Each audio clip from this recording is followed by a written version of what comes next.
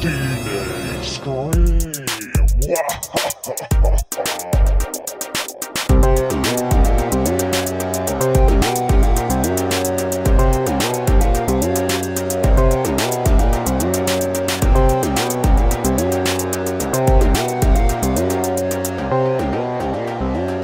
This is Teenage Scream, where we fondly dissect the best and the worst of 90s teen horror. I am Kirsty Logan, and this is my co-host, Heather Parry. Hello. Hi. Today we're going to be talking about a book that I have to say I have fallen a little bit in love with. Yeah. We're talking about Twins by Caroline B. Cooney from 1994. I should probably say I am overly interested in this book because I am dating an identical twin. Mm-hmm. Is he the evil one or the not evil one? He's the evil one. Oh my god. But as we know, the sexier one is the evil one. That's true, that's true. Although they have to die, but we'll go into that. We will. We've talked about one of Caroline B. Cooney's books so far, and I am a little bit in love with her. I think she's really good. I think she's my favourite point horror writer so far. Me too. She's got a little bit of competition. Maybe we should keep a running tally of who we think is good and not good. Yeah, definitely. Yeah. She's definitely the top. I feel like her books, they're a different type of point horror. They kind of don't do the usual tropes. And I think they've often got a good feminist message. Mm-hmm. This one has it. At time. Kind of. A little bit. We'll get into it. Well, yeah, anyway. we will. We'll get way into it. Kirsty, why don't you tell us about the cover? Okay, so I don't love this cover, I have to say. It has got shiny silver writing that says twins. And it's got a portrait of a girl who, by the way, doesn't actually look like how she's described in the book, because she's described as having green eyes in the book, and she's got brown eyes. But okay. She actually looks a bit like my friend Gabriella Handal, who's a brilliant artist. Oh. Yes. Did she ever model in the 90s for point horror books? She does do a lot of self-portraits, so maybe she's ageless, and she was around in the 90s. This is her attic portrait. I quite like the cover. Oh, do you? Oh, Yeah. I don't know. I think it's quite ugly. So, yeah, there's a portrait of a girl, and the portrait has smashed, and the glass is kind of leaping out at us, and the tagline is, "Twice the evil." Which I thought was a good tagline, but now having read the book, it's not at all. No, it doesn't really suit the book. No, the mirror thing does come up, but I feel like it was a bit shoehorned into the story. Yeah. Maybe just to justify To the justify cover. the cover. Although probably the cover came after, you would think. Maybe. I don't know. Who knows these days? Who knows? Anyway, so that's the cover and the tagline. Okay, let's get right into it. So, we meet our identical twin girls, Mary Lee and Madrigal. Mm-hmm. What do you think of those names, Kirsty? I don't feel like the type of parent who would call a child Mary Lee would also call a child Madrigal. Yeah, I think Madrigal is actually a Colombian surname, Oh, is it? which is quite... Mary Lee's very American, sort of... Mary Lee? Yeah. Like from a country song. Yeah, Midwest, sort of... Yeah. Southerny, sort of... I know they're two different places. What I mean is, it's very American. Yeah, whereas Sounding name. Madrigal, they say many times, oh, did you know it's a Renaissance song, or like some type of medieval, and you're like, why do they all know this? Yeah, it's not I common didn't know knowledge. that as No. a teenager. I don't even know that now. No, I had to look it up as well. Yeah. To clarify.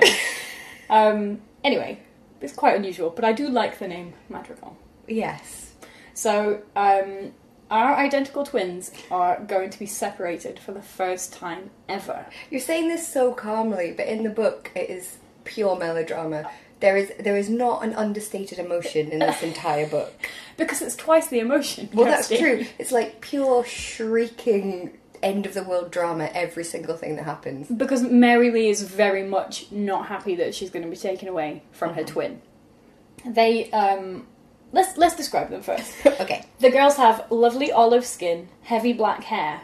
Heavy. A weird way to describe that. And beautiful hazel eyes with their fringe of long lashes. They are echoes of each other, we're told. Mm-hmm. I have no problem believing this because my partner and his twin are completely identical. They do look very similar. To the extent that they have been confused for each other before. Which is, I always enjoy quite a lot. Do you confuse them ever? No. Sorry, that was what was that? Just sick in my mouth a little bit. No. Although on the phone, yeah. Oh, okay. You can't tell their voices apart. Which maybe But that's quite common. I even sound like my mum on the phone and we don't look anything like each other. Do you? Yeah. Just at the first hello. Your mum looks like the identical twin of Judy Murray, though. Yes, that's true. That's true. And I look really nothing like Judy Murray.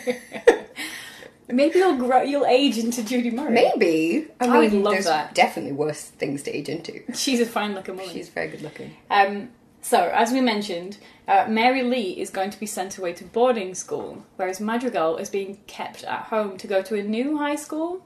No, I think the same school. No, I think it's a it's new weird one. Because at first she thinks they're going to keep her at the same school, and then later she realises her parents said a weird thing, which was like, "We'll keep her at home under observation" or something. Which you're like, Why did she do that? So we already think maybe things aren't quite as Mary Lee thinks they are. Yeah, but Mary Lee believes that she's been sent away. Well, their parents tell them that they need to flourish as individual people, don't they? They say that it's no good for them to just grow up as echoes of each other, if you will, because they're not developing as real people. Yeah. Which I think is fair enough.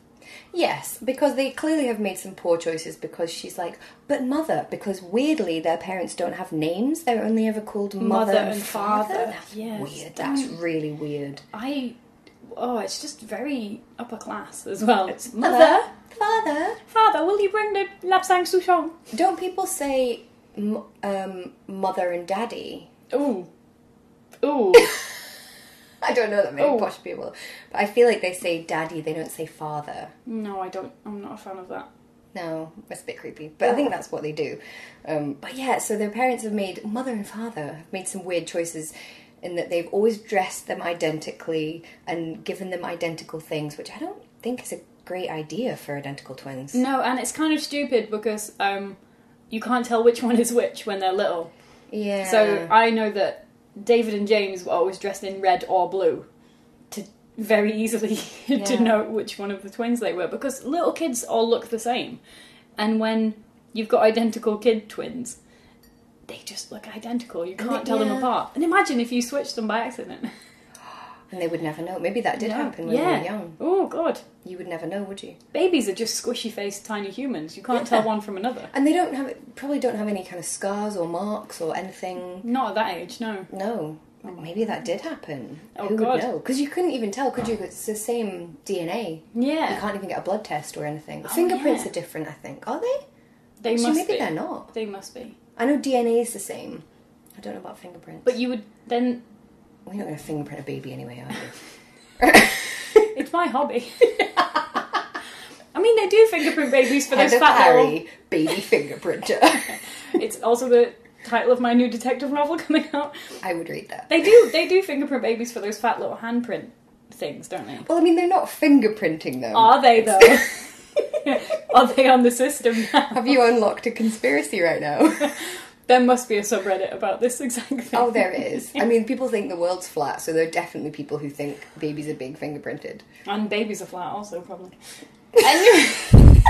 Again, we're going deep Rolling them now. out. Rolling them out. Okay, so Mary Lee is very, very upset that she's being sent away. Madrigal, it turns out, is not that upset that they're being separated, which is a bit of a knife to Mary Lee's heart. Mary Lee, in the spirit of the melodrama that encompasses the entire book, says, if you send one of us away, we won't be whole. Well, that's the other thing. Did you feel like... I actually noted down later some of the dialogue, because I feel like everybody talks like they're in a Victorian novel all the time. It's not just the mother and father thing, it's everything. Yeah, there are no contractions and things like that. No, they all have this kind of lofty way of speaking. It's really weird. I feel like this whole book is just an exercise in surrealism. Maybe that's how everyone speaks at boarding school. I don't know, I never went. I don't know, and this is a very posh boarding school, which we'll get into. That's miles away, because she has to fly. Yeah. Think of the expense. 1,000 miles, she said. 1,000 miles. 1,900... Oh, yeah, 900 whatever it was. Very specific for no reason at all. So she flies away to this... just imagine the expense of bringing her home every holiday. Yeah. Even that's quite a lot, but they're quite well off. They're obviously very rich, so... Yeah. So she goes off to... I don't want to say college. It's not college. It's just high school. Mm-hmm. But it feels like college. And she's put in with roommates Bianca and Mindy. Two of the most 90s names. Yeah. I think. And, like, quite posh names as well. I've only ever known one Bianca and she wasn't that nice. Oh. Mary Lee really struggles with being at this new school. And she says something that I related to quite a lot. She said she was an event when she was with her sister. And now she's a non-event. And I have to say, I felt like this going from school to college to uni, because I was like, as I assume you were, quite like a high achiever. I thought you were going to say weird kid. Yeah. Which I was going to be like, how dare you, but also yes. Yes, true. And I found school quite easy, college a bit less so, and university incredibly hard. So I went from being like, oh yeah, this is fine and everyone knows me, to being like a slightly dumber fish in a bigger pond, and then like a stupid fish in an incredibly large ocean. So then I was like, oh shit. Yeah, because at school you're the smart kid, and then you go to uni where everyone was the smart kid, and you're like, hey, I'm really not the smart kid anymore. Turns out, not so clever. Yeah. Turns out you have to work hard at this life thing. Unfair. So yeah, she comes home to visit as well, and she expects a grand reunion, but Madrigal has moved on and has got a boyfriend, John Parry. I can't believe we're skipping straight on to John Parry. There's so much nonsense before then. There's so much. Like, I can't believe we haven't even delved into this school, because she says, Mary Lee, quote, you even share the same ski slope with the boys' school. The same ski slope. The same ski slope. Then they must fuck. But also, what... Do schools normally have separate ski slopes? I didn't have a fucking ski slope at my school. What the hell? Oh my god. I think I've just glossed over it because I'm like, well, Rich. But come on, a ski slope. Is it in the mountains? It must be in the mountains. Well, I mean, maybe, but there's a separate ski slope just for the schools then. A private ski slope. I can't get over this. It's incredible. I'm just imagining it as I don't know what I'm imagining now. That is quite bizarre now you bring it up. And also the gendering, like, if you go near boys on the ski slope, you will fuck. Yeah. We must keep them apart. I don't know. Yeah, like that's the only time they ever come across each other is on the ski slope. It is quite a strange school. But again, I think I've just put that down to it being rich people. And also it being down to all Caroline B. Cooney's books are mad. Batshit. Yeah, because it's even things like later, of course, one of the characters sings in a madrigal choir. She's like, well, I've sang in madrigal choirs since I was a child. And you're like, of course you fucking have. Of course you have. Of course you have. Probably play the cello.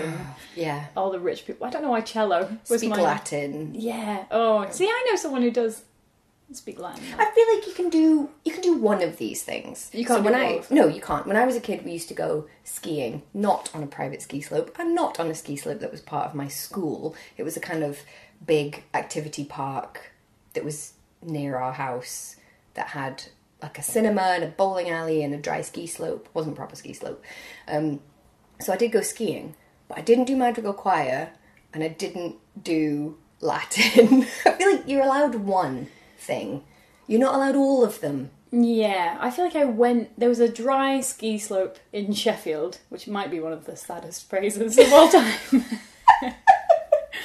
And then when I got older, they built like a fake snow slope in Doncaster.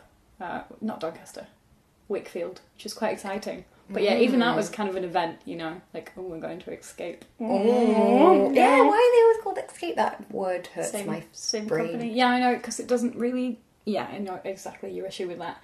Anyway, so, well, let's go into John Parry. And I should clarify, the fruit, not the two things. No. P-E A-R. And Jon. Jon, no H. Mm-hmm. That's very American, isn't it? And they always call him John Pear. John Pear. She even says, oh, as a man, you have to say both names. And I do feel like that about quite a lot of people. Even my partner, I'll often use both names. Yeah, I do that. I do that to my wife, actually. Annie Bennett, what do you want for breakfast? Do you like these curtains, Annie Bennett? I like it. Yeah, but you don't do it all the time. Also, John Pear. I feel like you could say just Pear, even. JP? No. Oh, I know. He's not a JP, though. No, he's a dickhead. No, he is, yeah. Tell me about John Pear. I'm so excited. Oh, my word. So John Pear, weirdly, is described as so handsome, but also not handsome, like in the same sentence. So here we go. Create this mental picture of sexy John Pear. So he's got yellow eyes with vertical pupils. He wears a silk vest. Also, he winks at her, and his wink is sickeningly violent, yet completely sexy. Can we try that? Go on, give me I want... You're like an angry pirate. No, but I feel like that was sickeningly violent. Now do one that's completely sexy. Oh, there you go, because it's a slow wink as well. A slow wink. There's a real fine line where you can just tip over into having a stroke. Yeah, because here we go. That's what I look like. Here's my slow wink. Do you need some medical assistance? It's not right. So number one, we can't even do a slow wink that doesn't look like you're having a little facial tick, which, you know, I get a little tingle in my eye sometimes when I'm stressed, right? So it's like that. So we can't do it even one or the other. We can't do it violent or sexy. I can't understand how you would have a violent wink.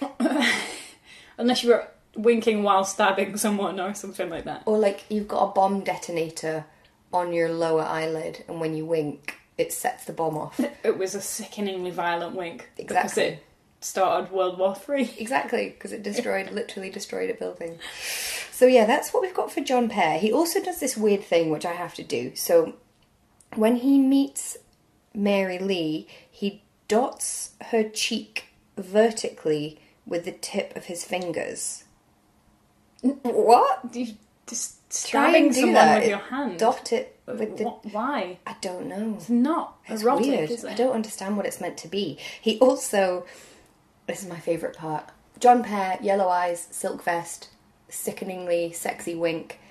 He eats her tears. Yeah. He eats them. Okay, we've jumped ahead. We have. Okay. So we've only had a mention of John Pear. Yes. But it becomes more complicated. Let's jump back. That's our intro to John Pear. Yes. But then... And do remember slippery silk vest. Oh, my word. Vest. I imagine it like a Rabsy Nesbitt vest. Oh, no. Made out of silk. So with he's just holes sort of in. erotically nipple hair is poking through. Horrible. I imagine it as like really 90s. Do you remember in the 90s and guys wore those, it was like silk waistcoats with like kind of stained glass type patterns on them? No, what? Maybe that was just where I lived. Like, is this a Glasgow thing? Not stained, I don't know how to describe it. Not quite paisley, but just like multicoloured shit. Not quite paisley is our t-shirt phrase of the episode. Not quite paisley. Not quite paisley. Yeah. It's not LA, but it's not quite paisley. So, Mary Lee doesn't meet John Pear when she first goes home because Madrigal doesn't want them to meet. Madrigal doesn't really want to lose any of her pull over John Pear. Which, fair enough. I think I would be kind of like, no, you're not meeting my boyfriend because we look exactly the same. You know? Do you think? Well, yeah, maybe. Maybe I'm not that much of a neurotic freak. Well, I mean, fair enough to be insecure. They are 16. Yeah, very true. So, Mary Lee ends up going back to boarding school, and she's really upset, and doesn't really know who she is, and she can't really make friends with anyone else, and she's very, very lonely. And I asked my partner David about this. David is... his twin brother is called James. And when they went away to university, they went to different unis. And he said he really felt dislocated. Like, really, really dislocated and upset and didn't know who he was. And both the boys actually ended up suffering from depression at uni. So I thought, is Caroline B. Cooney a twin? I mean, she's obsessed with twins because in the perfume, Dove and Wing are twins. One's a disappeared twin. Yeah, so I wonder if she either is a twin or has twins, because she's got 3 kids, it says in her bio, so I wonder if they're twins, or 2 of them are twins, or maybe she just really wanted twins, or I don't know. She's clearly got an obsession with them, though. Yeah, but I thought she did it really well, apparently. If we were twins, perhaps we would understand. Side note, my landlady has triplets, and 2 are identical twins and 1 isn't. I don't really understand how that has occurred. I think that's very unusual, but I would imagine how that happens is that 2 eggs would have got fertilised, 1 split and 1 didn't. That seems really rare. Yeah. Fascinating. Very rare, you would think. So, Mary Lee is at school, feeling dislocated, and like she doesn't really know who she is, and then she gets a letter out of the blue telling her that Madrigal is coming to visit. Despite their parents' protestations. Plot point. Which we don't really know yet. No. Why her parents are so determined that they don't see each other. Yeah. So she immediately thinks that they're going to have this beautiful reunion, and they kind of do. Like, Madrigal shows up, and I don't think she's a bad person, but she's just so charming. Yeah. That obnoxiously charming. all of Mary Lee's classmates fall in love with Madrigal. What do you think about that bit? I don't think she's being mean. I think she's just naturally quite charming. It's like Kate in Teacher's Pet. She can't help that she's so beautiful. She just can't help that she's so charming. I mean, she doesn't seem like she does it on purpose, because it's not her fault that Mary Lee kind of a bit of a wet blanket. Yeah, and was a bit... Well, maybe, was she depressed? It doesn't label it as such, but she certainly was not happy. She was isolated. Yeah. Not a lot of fun, really. In what might be a feminist point, but I might be reaching a little bit too much, Mary Lee says to herself that she realises it's not all about looks. And that, in fact, the reason they like Madrigal is because she's got a personality, because they share the same face. But it's not all about the face, otherwise she would be that popular as well. It's that Madrigal is confident and funny and charming. And I was like, oh, is that a sneaky, hidden feminist point there? I don't think it's feminist, or I just think that's true of... I think that's something that we all realise as teenagers, that it's not as simple as that, and I think you can meet someone and think that they're not particularly good looking, but then when you get to know them, if they're really kind, really interesting, really fun to be around, they become a lot more attractive looking. Yes. Whereas if you meet someone who's really good looking and then they're shallow and petty and bitter, then they become really ugly. They literally just don't look as nice, even though the face is the same. They look sort of gnarled and twisted. Exactly, in my head. because you can see the kind of bitterness and the nastiness inside them. Whereas I think when someone, they maybe, if you saw a photo of them, you wouldn't think that they were particularly beautiful. If you know that they're a beautiful person, they become so beautiful to you. And so attractive. Yeah, I agree. I just realised I've skipped over this amazing bit where Mary Lee didn't tell anyone that she had a twin at boarding school because her parents told her not to. So then when she starts telling them that her identical twin is coming to visit, one of the girls says, "It happens at this time of year. Too much winter. The useless ones get crazy. They start believing in identical twins." That's very specific. How common could that be? No, it always happens when it's January. Everyone starts believing they've got identical twins. Twin sanity. We have pretty harsh winters here in Scotland, but I've never started believing told people I was a twin. An identical twin. Although people do confuse me for you quite a lot. Yeah, and we really don't look alike. No, and it's really depressing for me because you're much more successful. So people go, "Are you Kirsty Logan?" And I have to go, "No, I'm sorry." But then I think you should say shitty things and you should say like, "Yes, I am Kirsty Logan and I love Hitler." Yeah, I am Kirsty Logan, and what do you think you're doing talking to me? How dare you look me in the eye? Eyes on the ground. Just go and kick a puppy. Oh no, I couldn't do it. Yeah, no. But that's going to flip at some point. People will be like, "Oh my god, are you Heather Parry?" And I'll be like, "No, I'm sorry." And you'll be like, "What's the line? Hitler, Hitler, Hitler." Oh yeah, because I've already got a plan. I'm ready. Oh no. Yep. Oh no, that's going to ruin me. Yep. So, back to the boarding school. Madrigal has charmed all of Mary Lee's friends, and Mary Lee is feeling even worse than ever before. She thought she was going to get this grand reunion with her sister, and it's being undermined. And Madrigal... Oh, sorry, I can't believe we've not mentioned this yet. They go skiing, and Madrigal is wearing this. Jacket and pants looked as if they had begun life as a taffeta Christmas ball gown. darkly striking crimson and green plaid with black velvet trim and black boots. Madrigal was no oddity, but a trendsetter. And later it's described as sparkling, so it's a glittery taffeta tartan ski suit. Taffeta tartan. Yeah. Those words have never appeared together before. Well, I mean, the 90s weren't great for fashion, let's be honest. Is that the height of fashion in 1994? I mean, you could see something like that in Clueless, the film, surely. Velvet. Stuff like that. Velvet trim is stupid on a ski slope. It'll just remain wet. Oh, yeah. Anyway, everyone's stunned by this skiing outfit to the extent that it's like borderline sexual obsession with it for everyone. Not even Madrigal, the ski suit. Yeah, the ski suit and how amazing she looks in it. So Madrigal, in what appears to be a moment of generosity, says to Mary Lee, tomorrow you put on this hideous ski suit and go out as Madrigal, and then you can be me and everyone will react to you as if you're Madrigal, and they will like you and you'll be popular, and then when we tell them we switched, it'll be like a reset button for you, because you'll be more interesting and you'll be more funny, and people will give you more of a chance than they did before. Which is really nice. I thought so as well, and sort of continue to think so. Yeah. Despite some of the lies peddled later on in the book. Yeah, because that's interesting. Yeah, we don't really... Our opinion of Madrigal changes, but then maybe it shouldn't, but we can get into that. Yeah. So it's all going fine, and they do it, and Mary Lee is Madrigal, and Madrigal is Mary Lee, and Madrigal is so popular that all the people are around her. Yeah. And Mary Lee...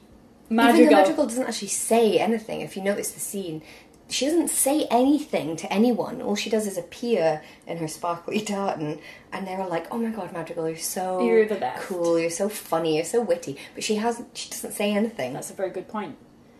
And then Madrigal, as Mary Lee, sort of is left to go on her own, and she goes up onto the, what's it called? Ski lift. The ski lift. And in some sort of accident that I can't quite understand. It's not the best description. No. She falls to her death. And I will say, I thought the description of the fall actually is really good. I'll read that out to you. Her twin's body spiraled only once, and then, head first, fell prisoner to gravity. Not on soft snow, not neatly feet first, not easily into cushioning hands, but viciously, cruelly, horribly onto the rock scree which divided the bunny slope from the advanced. The end of identical twins took only a moment. The mountain had no respect for their twinship. The rocks had not cared. Gravity had not given it a second thought. Now, that is good, I think. That's really good.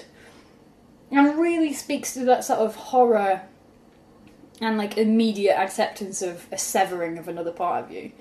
I think Caroline B. Cooney's a really good writer masquerading as a terrible one. I think so, and I feel like her thing, like the patterns of her books that we've seen so far, and we're going to look at more of her books in the future, and I think can see if they follow this pattern, they're all about teenage girls' inner lives, and they're about mental health, and they kind of explore mental health through metaphors, so it kind of externalizes certain aspects of mental health, which I think is really interesting because, I mean, let's be honest, most other point horror books do not go below the surface of anybody's inner life or psychology at all. So I do feel like she's got a lot more psychological insight than most of the other writers. And takes more chances. And talks about identity quite a lot. Girls and identity and what it is to be a young teenage woman. Young teenage woman? Is that a phrase? Yeah, sure. Why not? To be a YA. So, obviously, she's dead, which I was quite surprised about as well. I thought, oh, surely they won't just kill her off. Oh, they have. They have, quite so early in the book as well. So Mary Lee goes into shock, and people keep saying, oh, Mary Lee's dead. Or people keep referring to her as Madrigal, and she keeps saying Mary Lee. But they just think she's in such shock that she just keeps saying her dead twin sister's name. Crying out for her. Yeah, Mary Lee. Yeah. Mary Lee. And then they tranquilise her, which I thought was a bit harsh. Give her a I guess they would if you were kind of panicking. I don't really know. Yeah, if you were... I've never been tranquilised. What would you have to do? I mean, it sounds nice. I mean, not I can arrange this for you. Not when you're just kind of walking down the street, but, you know, if you're upset, it'd be quite nice. Now I can just imagine you being shot with a tranquiliser dart. as you sort of angrily move from a space that's annoyed you. And you're like, oh, I wish I was tranquilised right now, and Annie just shoots you with a gun. Boom, yeah. Amazing. Yeah, it wouldn't be a boom, it would be more like, wouldn't it? Yeah. Mm-hmm. Oh, I thought that was quite good. Oh, that was good. Yeah. And then it would be like my experience. The like tufty end would be sticking out. Like yeah. Where have I seen that? Must have been in a film. When they've shot an elephant or something. God, I haven't been hunting, so must have I'd like been to in a clarify. film. Neither have I. No. And then, okay, so her parents show up and they're like, oh my god, she's dead. And her dad says like, oh, did you see it? Did she scream out? I've actually written down what he says. Precisely what he says. What is wrong with him? He says, this is his exact response. Was it terrible? Was it quick? Did she cry out? You're like, mate, what is wrong with you? Like, that's a real stab in the guts, isn't it? Fucking hell. Oh, did you see your identical twin sister die? Did she Was cry it out? awful? Did she suffer? That's your kid you're hell? talking about. Ask somebody else. Lots of people saw it. Don't ask her. But he's weird because also I noted down what he said when she's going off to this boarding school. This is what he says. He says, try hard, make friends, stay alive. Yeah. You're like, Christ, mate. Dial it back. No wonder she's so melodramatic. Her parents are off the charts. Oh god, yeah. It's just Stay alive. Just stay alive. You know, they might say be safe or be careful. Yeah, but not Stay stay alive. alive. As if it's likely that she won't. Well, you know, famously at boarding school people just die. It's just like a battle royale. Every boarding school has battle royale. Oh, I love that movie. And the book. Yeah, I haven't read the book actually. I saw the film, watched it again quite recently. The book is very good. So her parents show up and she's sort of caught in this lie of being Madrigal because she keeps trying to confess, but people won't really listen to her. And she thinks, oh, my parents will know. And then her parents don't. Well, also she kind of doesn't want to because she's so convinced that everyone Hates her and really likes Madrigal. So she also mentions like, oh, well, if I stay as Madrigal, it's a way to keep her alive. Which I thought was a nice note on grief. Yeah, it's quite sad, isn't really, it? A lot of this is quite sad, really. Maybe I'm just into the melodrama. I mean, it is very melodramatic, but when the melodrama eases off slightly, I feel like there is some genuine emotion going on there. Yeah, true.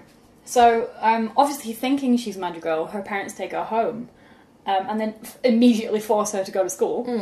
Give her a week off, anything, a month. Give her some tranquilizers. Doesn't she have a bit of time? Because she's like in a daze, and she's like, the days became nights, and the nights became days, or something like that. So I guess I just thought that it was suggests like a week. sometime. Yeah, maybe it is a week. Yeah. Just a bit, push her back into a school. I mean, I don't think that we think these are particularly good parents. No. I don't think they make good choices. No, none of the parents in Point Horror are good, ever. No, no. Anyway, so Madrigal, who is, well, Mary Lee as Madrigal, then has to go to Madrigal School, of course, and she knows she's going to meet John Parry, and she knows she's going to meet all Madrigal's friends. I was too hasty in describing John Parry because at this point she still assumes... Has never met him. Yeah, she hasn't met him and she still assumes that he's like a lovely, nice boy. And John Parry, if you said to me, what does that character look like? I would say they're quite round. Round with kind of sandy blonde hair. Round-bottomed, yeah, very, like, fruity sort of guy. Maybe green. Yeah, maybe green, maybe he grows on trees. Maybe. Maybe he's always slightly riper than you think he is. Yeah. This is amazing because the pears in that fruit bowl are massively overripe, and it's just making me feel quite weird. Yeah. Should we call them John Parry? John Parry. John Parry. Oh god. A bucket of John Parry. Is the plural of pear now pear? No, I don't know why I said that. A bucket of John Parry. It sounded weird when I said it. Would you like any one of these John Parry? Each individual pear is called John Parry. John Parry. So they're a pair of John Parry. If you get two. Jean Parry. Satisfying. We're making that sound quite French. Jean Parry. So Mary Lee as Madrigal ends up at Madrigal's school, and everyone is kind of terrified of her, including the principal. And I think this is really strange. I'm going to read it to you. Actually, it's good that he says a stupid thing. He says, "It's an unusual situation, and none of us can possibly understand the depth of your emotions. I just want to know that we understand." which I thought is good because it is the kind of stupid thing people say when you've lost someone. You know, when they're just sort of like, oh, well, you know, they're an angel in heaven now. Or like, and you're like, shut up. He's a bit kind of bumbling. Like, I imagine that he looks like the fat controller from Thomas the Tank. Yes. Yes. He's just kind of like bumbles around, not really knowing what he's doing, which, I mean, I've got to say, a lot of grown-ups are like that. They are, yeah. Speaking as a grown-up. And then Madrigal, Mary Lee as Madrigal, completely points this out, which she would never have done before. She says, you can hardly do both. Either you understand or you do not. And in this case, you do not. Which I think is a really brutal thing to say to a teacher. And he is afraid of her. And in fact, his smile stretched in a queer oval. Oh, that's my drag queen name. Queer oval. I really loved it. Like a rubber band around spread fingers. And then get this weird bit. Walk me to my class, she commanded. He moved like a good little boy and walked nervously ahead, turning twice to be sure she was still there. The creases in his charcoal suit wrinkled with each knee bend. Oh. Now, I like that description. That's very kinky, isn't it? The creases in his suit's kinky. You know that he's sort of like a good little boy. Oh, yeah. He wants her like a good little boy and she's commanded him. I wouldn't have read it as kinky, but I can see why you do. For me, it's just like, she's a teenager. And he's like grovelling in front of her. But do you not remember as a teenager reaching that? So, you know, as a kid, you look up to adults and you think adults know things and you kind of do what they say generally because you feel like they know what they're talking about. Do you not remember reaching a point as a teenager and it was quite a shocking point that you were like, oh God, they don't know. They don't know what they're doing. They don't know any better than I do, really. And I don't know, maybe I was just a nasty bitch when I was a teenager, but I remember reaching a point of kind of disdain for a lot of the adults around me because I could see, I wanted them to be these kind of perfect, smart, strong people, I guess because I hoped that that's what I would be when I was older. But I remember learning about some of my teachers' various personal problems and being quite, to be honest, I think at the time I was scared of that because I thought, well, if they can't handle life, what fucking chance have I got? But at the time it came across as like feeling disdain towards them or thinking, you haven't got your shit together, why are you telling me what to do? You see, I think by about age 10, I thought I knew everything. Much more than all adults and other children. You sound like the worst child. Oh, I was terrible. I was really, really awful. Anyway, so she's got this weirdly kinky hold over her principal. He seems into it, though. He does kind of seem into it. But everyone just accepts that she's Madrigal, which I suppose you would. Now, she's... So even if you suspected, you wouldn't mention it, would you? No. Like, if David came home and you were like, David's acting weird, you wouldn't suddenly be like, you're not David. Are you... James? Yeah, you just wouldn't think that, would you? Or would you? I don't know. They've done stranger things. We all used to live in Latin America together, and James moved out there before the rest of us, and then I moved out there, and then David moved out there, and I'm sure James won't mind me saying this, but he was a wreck of a human when David showed up, and David had been doing CrossFit and tanning on the south coast where he lived and swimming in the sea for 2 hours every day, so he was incredibly buff and tanned and good looking. And I remember when David walked into the room and I just thought, oh, James, no. Poor you. But I would hate that if there was someone that looked exactly like me but way better. I would hate that. In that moment I thought, thank God I haven't got an identical twin because that must be awful. It's like seeing your own attic portrait. Yeah, it's like, oh God, terrible. But even then, when they look so different, because James had not told a lot of people there that he had an identical twin, people would come up to David and just start having conversations as if he was James. Like, James, you look amazing. They're like, you look really great. Or like, hey, just carrying on a conversation they had before. And David would have to go, no, sorry, I'm not James. And they would go, what? Like, you know what I mean? Like, if you hadn't told me that there was an identical Kirsty Logan, let's call her weird. Kirsten. Oh no, that's a terrible name for Kirsten twins. Logan. Christy Logan. Christy Logan. Who apparently, I get all the emails for Christy Logan. So I get emails for someone called Heather Parry. I don't know who she is. It's literally there in my email address. Just look at right above. Oh, anyway, And then if I saw someone who looked like you in the street and then they were kind of weird and said, no, I'm not Kirsty, I'm Kirsty Logan, I'd think, well, Kirsty's being a bitch today. I know, what's wrong with her? Just tell me you don't want to chat. That happened to me at uni. Not that I've got a twin, but there was another girl on the campus who looked so much like me. I never saw her. Lots of people told me about her. She looked a lot like me. She dressed in a similar way to me as well, to the point that quite a few people would go past and be like, hi, Kirsty. And then she would just look at them like, what the hell? And then later people would say to me, why did you ignore me? And I was like, well, I've been home this weekend. What are you talking about? That's so yeah, strange. It's weird. I think a lot of people have doppelgangers. Yeah, but I think also a lot of times people don't look at your actual face. So, like us getting mistaken for each other, it's just because, although my hair's different now, in my author picture, I've got a red pixie cut, which is what you've got. Mm-hmm. So I think people, they're not really looking at the face. They're just like, oh, red pixie cut. I've seen that. Yeah, pale woman. Yeah. Red pixie cut. Yeah. They must be the identical person. Exactly. But I mean, I do that as well. Like, our downstairs neighbour, he's like a standard hipster guy. He's got the, like, shaved sides, long on top hair, or longer on top hair. He's got a bunch of tattoos, beard. That's what he looks like. I realise I've never actually looked at his face. Like, he's just, like, I just see the hair, I see the beard, I see the tattoos. And if we see a hipstery guy on the street near our house, I'm just like, oh, hey. And then Annie's like, you don't know him. Why are you saying that? That's not Gregor, that's not our neighbour. And I'm like, oh, fuck, I thought it was. Because he's got not a very kind of distinctive, it's not ugly or handsome, he's just got, like, standard face. Yeah. Has he got quite the thick beard? Yeah, like a really big, thick beard. It makes it really quite difficult then, because you've only got a little bit of face. Yeah. It's like they've got a visor on, and you can only see that bit, in my mind. So I'm with you on that one. Yeah, anyway. So I don't know. Maybe it's a different guy every time. Maybe this is a massive performance art project to see how many people notice. Yeah. Hashtag not all straight white hipster men. Exactly. Merrily as Madrigal is in her class, and everyone just completely accepts that she's Madrigal, and as such treats her just as they would treat Madrigal. So Van, who Merrily went on a date with once, and who she quite fancies, hates Madrigal. It's for some reason to do with his sister Scarlet. So Madrigal tries to be nice to Scarlet, and Van keeps saying, not after that night, and sort of shimmies away from her and keeps everyone away from Madrigal.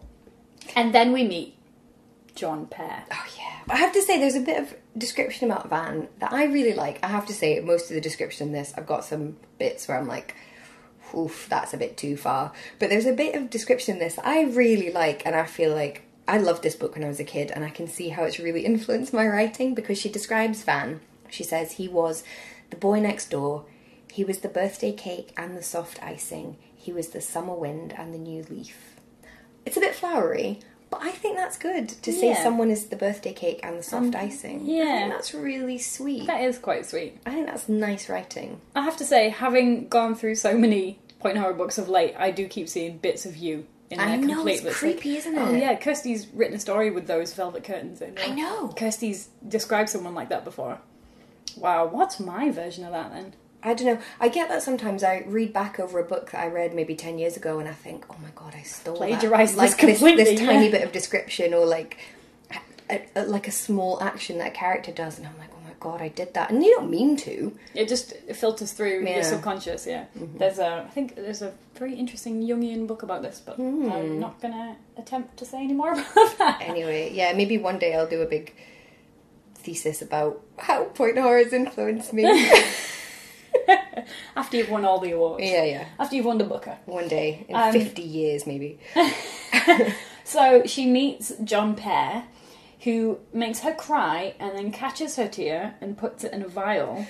And then, a vial he keeps around his neck. And then eats her tear. Drinks her tear. Well, it says he eats it, but I mean, I don't know. You drink Puts that. it in his mouth. Anyway, my note for this was just fucking goths. I know. It's so goth. I'm sure when I first read this as a goth teenager, a wannabe goth teenager, I would have thought that was the coolest. And then you went around licking everyone's tears off their face. I don't think I went that far. I mean, did you see the kids I was at school with? No. You don't want to have any of their bodily fluids. Don't touch them. No. But as you have described, she's sort of not described as handsome, but as rough-looking and manly. And I relate to that I relate to finding men attractive, and not because they're particularly pretty, but because they're sort of rough and masculine looking. I realise my current partner does not fit this. He's the opposite. She's very pretty. But yeah, I thought that was a good bit of reading into teenage girl psyche. Like, oh, looks like a man. Oh. Yeah, that's true. Yeah. That was the kind of guys I liked when I was a teenager. Kind of like big. But I preferred like a big kind of bear-like Viking-y type guy. Yeah. You'd be a great gay man. Yeah. I would definitely be a bear. A hunter? Bear? Is that what you call it? A bear hunter? Or are you a bear? Like bears. Yeah. I would like bears. What's the name? There's probably a name to it. I'm sure there is. Although, I don't know whether that can be said of Mary Lee as Madrigal, because let me read this section to you. She looked into the crowd where she saw Scarlet. Pretty, sweet Scarlet. Who needs a boyfriend? Especially this one. I want a girlfriend. A girl to talk to, and weep with, and gossip with, and know me to the bone. Is that the blandly gayest thing you've ever read in point horror?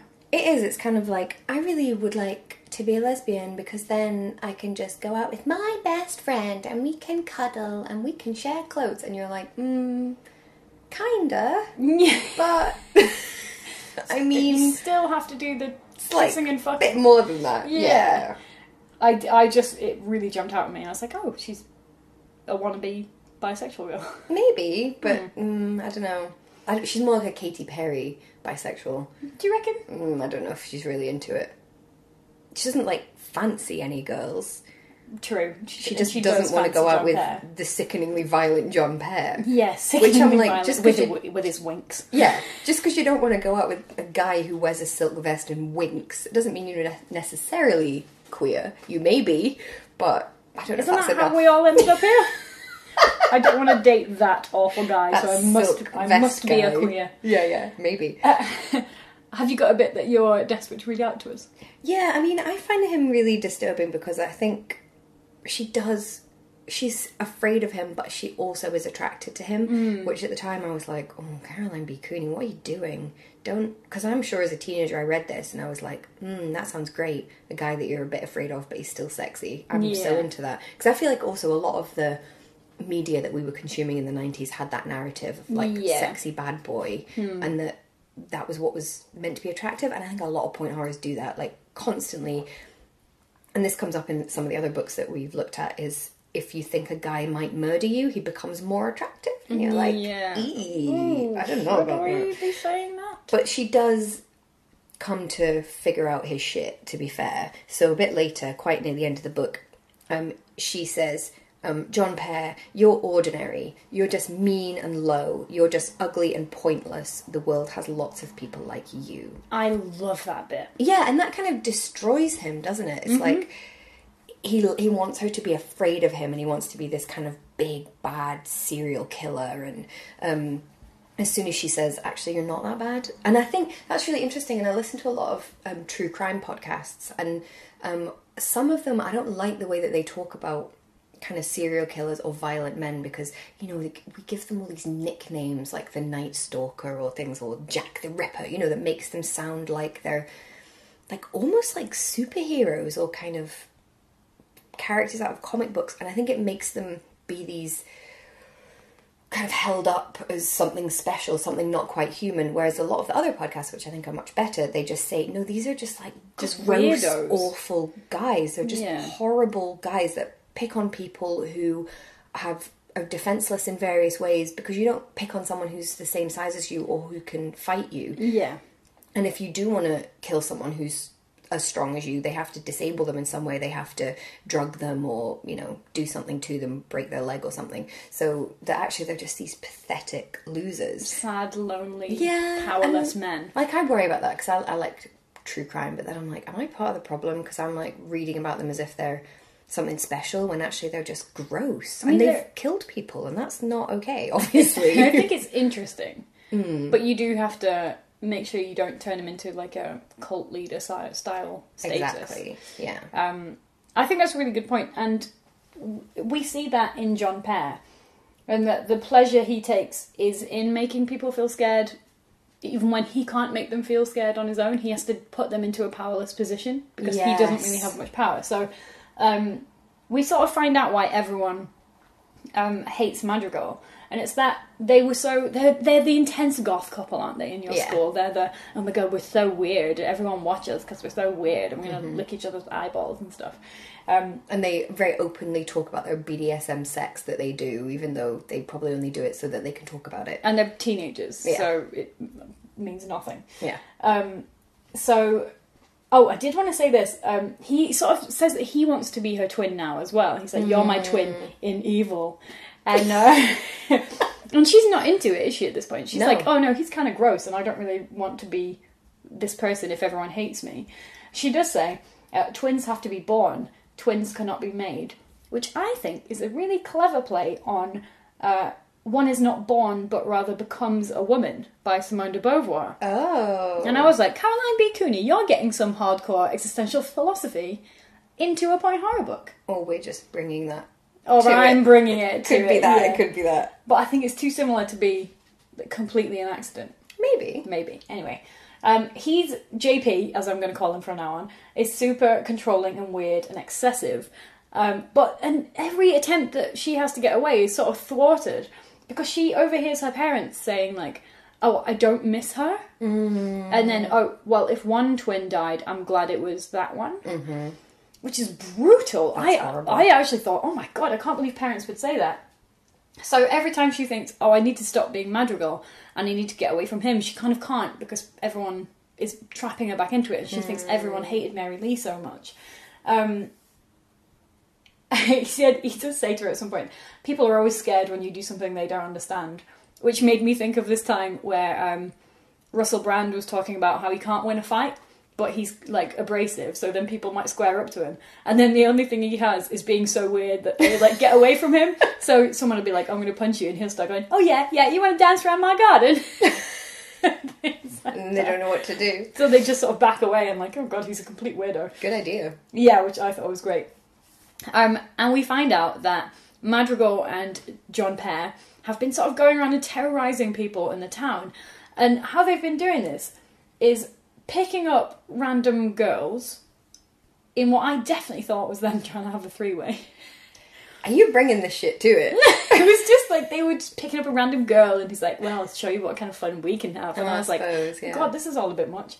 And they do this. So him and Mary Lee as Madrigal go driving and go and pick up a random girl who's a complete idiot who just gets into the car with these two complete strangers because they say they're going to take her to a party. Yeah.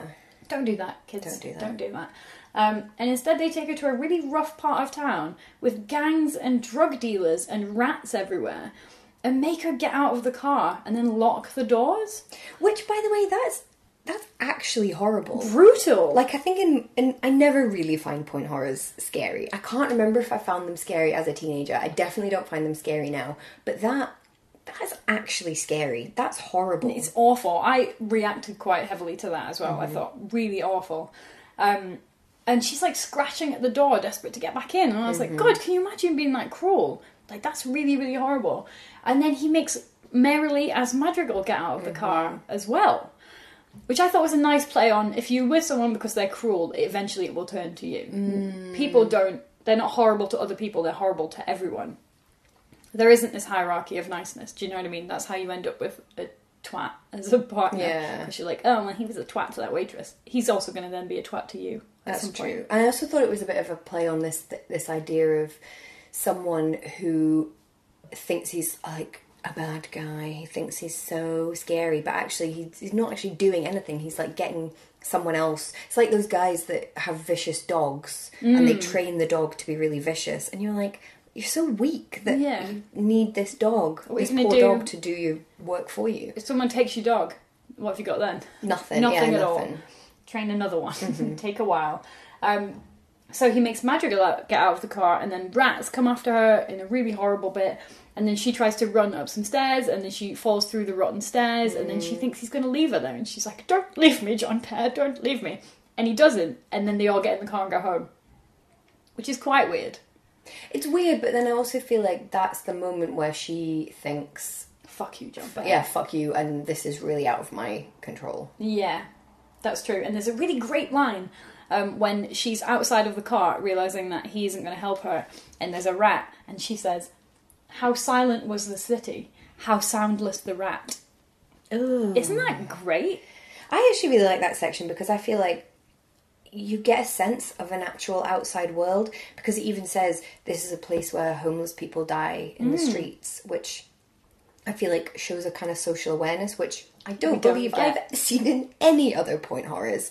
I know we talked a lot about the economics of point horrors and how no one ever seems to think about money or worry about money, but at least in this, there's a sense that there are different tiers of wealth and that wealth does affect your life, whereas in all the others, they never think about that. No, never. They never have to worry about money. No.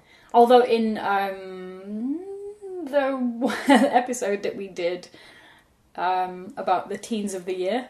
Oh, God, the girlfriend. One of them was a bit poorer there. Yeah, but it didn't kind of... He was a self-hating poor. Yeah, it didn't really affect anything. So... This is when she's like, "Fuck you, I'm going to get you, John Pear." Although, I have to mention, right, there's this description that I've written down. It's like, with this book, every time you're like, that's actually quite good, she lobs in this little bit that you're like, fucking hell. So here we go. This is a description of John Pear. Quote, "His golden smile filled his entire face, and he swiveled his head and widened the smile even more." So it's already filled his entire face, and he's widened it even more. So what, it's like gone around the back of his head. And he's swiveled it. I'm like seeing that he's not. But maybe that's on purpose. Because like he also can't possibly have yellow eyes with vertical pupils. No. So maybe it's on purpose that he's described as not human. He's a snake. He's reptiles like the Queen. Oh, she blinks sideways. You'll see it. Okay. All right, David Icke. He's my idol. I've got to point this out. She hates John Pear, but she says at one point there is a sort of purity to him because he's so evil, which is a reference to Alien. Oh, really? Yeah, in the original Alien movie where the android character blows up and they're talking to its milky head. Remember? And I do remember Milky Head. And she's like, "Tell us what you know," and he's like, "Everything you know." And but I'm just going to throw out one of the best scenes in all of cinema. He says, they go, "Oh my God, you admire it." And he says, I won't do the voice. He says, "I admire its purity, a survivor, unclouded by conscience, remorse, or delusions of morality." And isn't that John Pear? Yeah. Isn't it? Yes. See, we're tracing all the influences right now. Right? I'm into Caroline B. Cooney. She takes things and she makes them her own. So she sort of wants to hate John Pear and wants to get back at him, but she doesn't know how to do it. And then she stops him from attacking Van. And then John Pear tells her that him and Madrigal once watched a person drown. Yeah. And his whole thing is that they don't really do anything, they just watch while it happens. And this, I think, came across in Breaking Bad. Oh. I know you haven't seen it, but huge spoilers here for anyone. Stop listening. Don't spoil. I haven't seen it. Okay, well, there's a bit where the main character also watches something happen. Okay. And it's a real twist in the morality of the character. Because you can't pretend that that's okay. Okay, I see. And they could have helped. And similarly, they keep saying to themselves, like, "We're not doing anything, we just didn't help him." But if you sit and you could help someone and you watch someone drown, that's as bad as murder. In that. Yeah. And can you imagine teenagers watching a person drown? I know. And they were like, and his last vision was that he knew we were there and we could have helped and we didn't. And I was like, Jesus Christ. I know, that's pretty horrible. Ring an ambulance, something. Yeah. Oh. And then she says, the brilliant bit that you read out, "You're ornery, you're nothing." Yeah. And then she convinces John Pear to go to Winter Sleigh Day, which I still do not understand. Which is some sort of festival on ice. Convenient. And then they all... Because not only is the school obviously even though it's a public school, it's apparently a very posh public school, and it's right next to a lake and a forest, and it sounds beautiful. The lake is frozen over, and there's some sort of thing that's happening on this lake forest area. And they go there, and all their friends are there, and there's some thin ice. I'm trying to make sense of this, because it doesn't really make sense. It's quite weird at the end. Yeah, and then I feel like, I've got to say, all of Caroline B. Cooney's books, they fall apart a bit at the end. Yeah. The metaphor crumbles a little. So all the other kids are there, Van and Scarlett and everyone like that, and they round on John Pear and Mary Lee as Madrigal. And then she's like, oh my god, are they going to get me? And then they let her through the circle, don't they? So they're accepting her. And they've all got icicles as weapons. Which is a pretty good image. It is very good. And also, that it will melt eventually, Yeah, so no leaving evidence. Best way to kill someone, I reckon, if you've not got any pigs. You can have both. They eat bodies. You can, yeah. Well, because you would need, to get rid of the body, so you need both, an icicle and a pig. And you'd have to keep the pigs somewhere warm so that they weren't too cold to eat the body, I reckon. That's difficult. Okay. This is why we can't murder people. This is why it's taken us so long to get our rid of murder those plan bodies. together. So then she's like, oh, you should. They're like, we're going to get you, John Pear. And she says, no, don't. You have to put into the world what you want to get back out again. Which I think, bit late for that sort of niceness. Yeah. And then some kid falls into the thin ice, and she goes over and saves him. And then when she comes back to her circle of friends, John Pear has gone. And she thinks she sees him under the ice, but she's not sure. And they're all like, no, don't worry about it. Let's move away. So we don't really know what's happened there. And then the book ends. Yeah. So we're led to believe that all the kids murdered John Pear. Yeah, I think so. And then put him under the ice. There was another bit that I wanted to mention, just as he's being kind of unmasked and they're approaching with the icicles. So John Pear's laugh is described as flipping in wild peals like a frisbee. And I think we should try that. Hey! Oh, is that how you see it? I see it as, maybe I'm thinking of a boomerang. I'm thinking of like, ha ha, ha ha, ha ha. What are the laughs described in these books? It's so weird. We had the high tinkling laugh of Shannon. We've got a frisbee of a laugh. Writing tip of the day, don't describe someone's laugh. Just never describe it. It can't go well. So a really strange ending. But I will say that we should clear this up. She tells everyone that she's Mary Lee, and they're like, oh, we thought so. And then she says to her parents, I'm Mary Lee, and they were like, yeah, we know. We just didn't know how to talk to you about it. And also, when we said we're glad she was dead, we meant Madrigal because she was evil. Which I still think is really brutal for a parent to be like, oh, I'm glad my daughter's dead. And also, we were talking about this earlier, that is she, because kind of all we know about what she's done is through John Pear, and he could be lying because she doesn't do anything evil to Mary Lee. You know, I think, because he says, oh, she only went to your school to kill you. But she couldn't possibly have known that there was a problem with the ski lift. And even if she did know, why would she then swap outfits with her? Like, if it's a plan, it was a terrible plan. Yeah, I didn't get that at all. I don't believe she did go there. Do you think he's just saying that? Maybe. And if she did all this horrible shit, it's only because of him. Yeah. Because as we've seen, he wants a twin in evil. Because her parents don't really say that Madrigal was evil. It was more like there's something wrong with her. Yeah, and it could just be that they were too close as twins. And that's why they sent Mary Lee away, to get away from Madrigal's influence, and they wanted to keep Madrigal at home to sort of keep an eye on her. Mm-hmm. It's like a teenager getting into drugs, isn't it? Like, you wouldn't be like, oh, well, she's evil. You'd be like, well, she's fallen into some bad influences, or what have you. Mm-hmm. So yeah, what a bizarre ending. Yeah. A really brutal ending. Also forgot my favourite bit of dialogue. Which, so when I was saying they all talk like they're in a Victorian novel, so at one point, Mary Lee's trying to convince John Pear to, you know, tone his shit down, and she says, this is a direct quote, "This is truly bad. You have to stop being so rotten." You're like, okay, why are you talking like that? Imagine if a judge in a court... This is truly bad. You have done a truly bad thing, Mr. Manson. You have to been stop rotten. Being so rotten. Oh, you rotten Mr. Toad. Yeah, loved that. There's also another description I liked. I've just noted down like all the descriptions that I love. So when Mary Lee wakes up in the hospital, it's, quote, "in a vanilla plain room under crispy sheets with white waffled blankets." And I was like, oh, it sounds delicious. So it was like an ice cream sundae. Vanilla crispy waffles. She's obsessed with food. I mean, John Pear. Yeah, that's true. Maybe she was hungry when she was writing this. Just get a sandwich, Caroline. I know. Do we have any 90s things? I mean, the glittery taffeta tartan ski suit is pretty 90s. And the very concept of skiing is very 90s, because now everyone snowboards. And I also think that the concept of the very beautiful twins it just makes everyone think of Sweet Valley High. Like, I would love that in the 90s. I think there's an Instagram account that follows our Instagram account called Sweet Valley Me. Oh. And it's all about Sweet Valley High. So, yeah, do check that out. How about the fashion?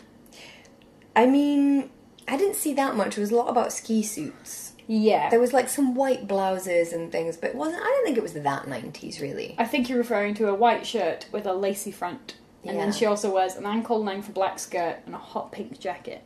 Yeah, that's weird, isn't it? That's pretty 90s. The long skirt thing. The long skirt with a 90s. jacket is quite 90s. She also at one point wears a t-shirt with a ruffled pocket, and I was like, I can't picture that at all. I don't know what that means. Again, I'm back onto my Seinfeld pirate shirt that we mentioned a few podcast episodes ago. Oh, yeah, like ruffles. A ruffled pocket. Oh, yeah. Like, just put a doily in there. Yeah, just like one pocket with ruffle. I don't know. It's quite piratey, I think, still. On to our top trumps. Oh, yeah. Do we have a too stupid to live heroine? No. I don't think she's stupid. I think she's melodramatic. Yeah. I don't think she's stupid, though. No, I don't think Madrigal's stupid either, and she's the one that ends up dead. Yeah. So, no, I don't think so. But then I don't think Caroline B. Cooney's books are kind of stereotypical point horrors. We've definitely got a sexy sociopath. Yeah, well, supposedly sexy in his slippery silk vest. I mean, he is literally a sociopath, though, because at one point, or maybe a psychopath, I don't know, I'm not a psychologist, but at one point he's actually talking about Madrigal, but he really means himself when he says, oh, you just see people as toys for you to play with, and I know that is one kind of characteristic of a psychopath, is that they don't have a concept of other people having an inner life or being real almost. So maybe he actually is a sociopath. Maybe. He's the clearest evil one so far, I think. Yeah. Because usually they've just got a bit of damage, but he's just like awful. Yeah, he's bad. Although I have to say, her choice, if she doesn't want John Pear, the only other guy she fancies is Van, right? And here's what Van is like. We haven't really talked about him because he's just so bland. Vanilla, he's like a cardboard cutout. He's vanilla with waffle blankets. So he plays water polo. He wears blue blazers and khaki pants, and he's got thin blonde hair. Oh God, he sounds awful. That sounds like the least sexy man I can possibly imagine. He sounds like he's in the Hitler Youth. Oh, he sounds the worst. Oh no, don't date him. Don't date him. Just thin blonde hair. Be lesbian, as you clearly want to be. Well, yeah, her female friends sound a lot. They sound great. I'm into Scarlet. Scarlet's a hot name as well. Yeah, definitely. Death Toll? Just the one. John Pear. John Pear. Oh well, and Madrigal, but that's an accident. Yeah. But they still end up dead. Well, okay, two then. Two, okay, two. And two major characters, which is unusual. That is true, and quite early on, Madrigal dies. Madrigal as Mary Lee. I'm confusing myself even. Is it good though?